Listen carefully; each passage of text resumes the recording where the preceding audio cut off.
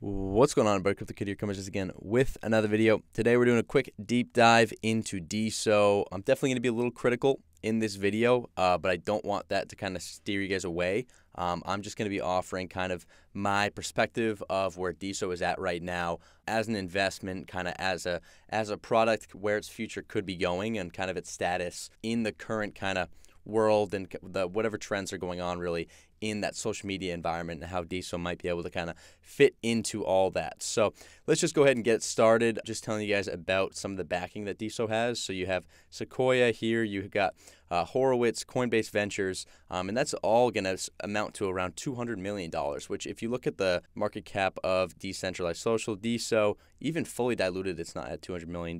So right off the bat, it definitely is nice to know that they have the funding to kind of keep exploring new avenues with this project, keep upgrading, keep paying their teams, and just kind of keep paving that road. Like you're going to see, that it's definitely not a finished product by any sense. However, you know, they're on the right track. So regardless, that's very nice knowing that they have money in their back pocket to kind of survive, especially the period that we're about to get into, probably where there's not going to be a lot of money coming into the space, and a lot of other projects maybe won't be able to compete with teams like DESO that have the funding. So that's one thing to note for sure. The other thing to note is that just kind of over the past week or so, we've seen a nice little rally. So coins like DESO that kind of have a nice use case right now might be able to kind of piggyback on Ethereum and Bitcoin's run up right now, and maybe make some gains in the short term, but I'm sure most of you are here for the long term. As we know, the market probably won't turn around for some time, we'll say 1 to 2 years.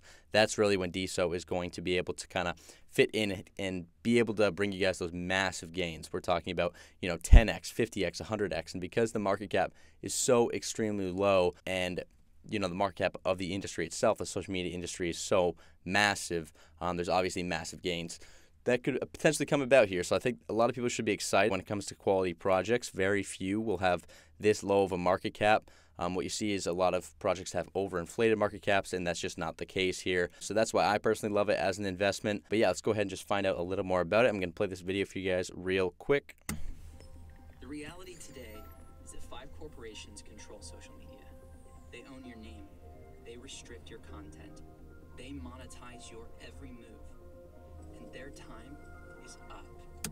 So just a quick snippet there. Basically, their points here were, one, they're trying to profit off of you, which is obviously a massive issue. I think that a lot of people at this point have kind of woken up to the fact that there are hundreds, if not thousands, of trackers on their computer, on their phone, on everything, that are just kind of tracking your every movement, tracking what you do after you leave the app, seemingly without your permission.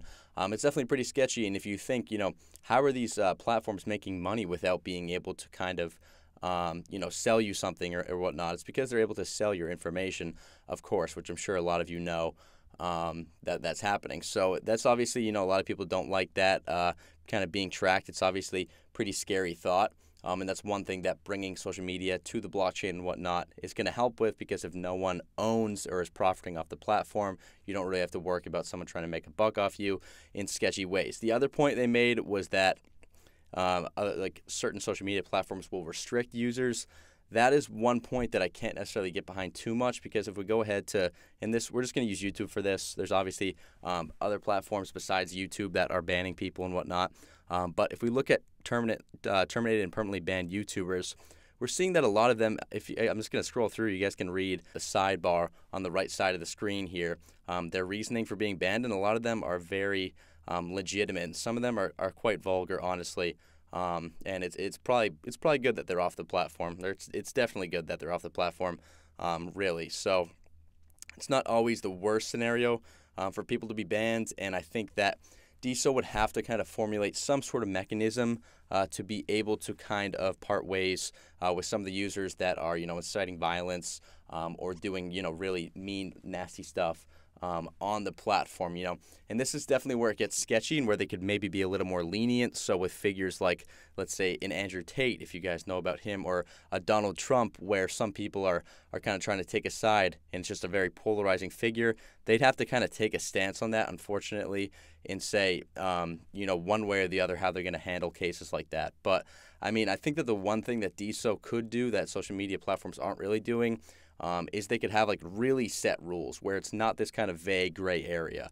So with Twitter, you're like, hey, why did this figure like Donald Trump get removed, yet X or Y on the other political side didn't get removed. And that's just an example. I'm not trying to play politics here, but I'm just saying have been some interesting cases where you're kind of seeing social media and like the people behind the platforms definitely picking sides here, that people definitely get frustrated about, and for good reason. So I think that if DESO could at least have a better outline than some of these platforms, it would definitely stand a bit of a better shot.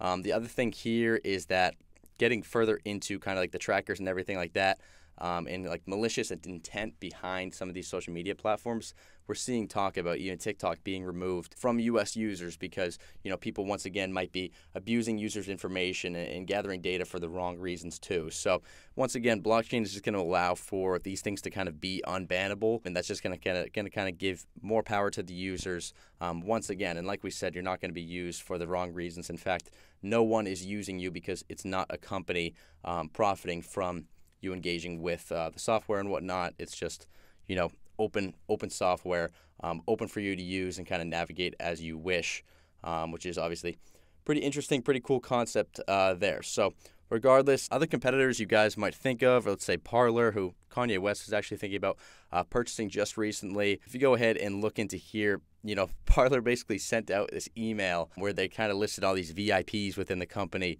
and a lot of the VIPs, so to say, responded saying, I haven't logged onto the app in 2 years. I have no affiliation with this company, blah, blah, blah. So, and if you look at their user base, it only had 1.2 million visits in September, whereas like a Getter or something had 7.1 million, or Gab with 12.8 million. So there's obviously, the competition is not super strict right now in the space, and there's not really been a clear winner.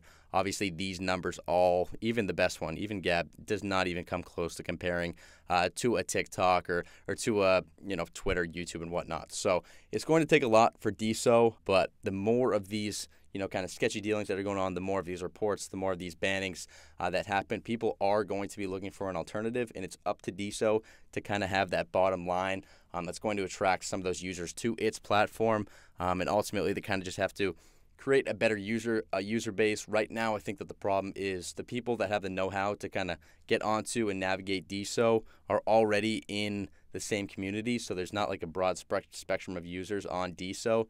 A lot of the people on DESO already know each other from, Twitter or Reddit or whatnot, and I think that, as time goes on, that's an issue that might even just solve itself. But yeah, just kind of the ease of access to the general user. It's honestly not too hard to understand the app, so I think they're doing a pretty good job at that as well. But I think that this is all just kind of a timing thing. They're going to have to continually adapt and improve and kind of meet the customer's demands. And if they're able to do that, you're probably going to see how these dots connect as time goes on. And I think for those reasons, this isn't financial advice, but I do think it's worth some investment consideration just because of the fact that it truly is uniquely positioned to solve a lot of these massive problems in a huge industry. So that's the video for today, guys. Hopefully that got you a little bit excited. It's going to make you do your own research. Like I said, this is not financial advice. This is all my opinion, but we're definitely in an interesting time right now, and DESO is kind of at the forefront of a lot of the trends that are going on in kind of this wave and this pullback against social media. So who knows what the future is going to hold, but I do love DESO. As an investment right now, I think it's worth looking into. So if you guys like this video, make sure to like and subscribe, and I'll see you all in the next one. Peace.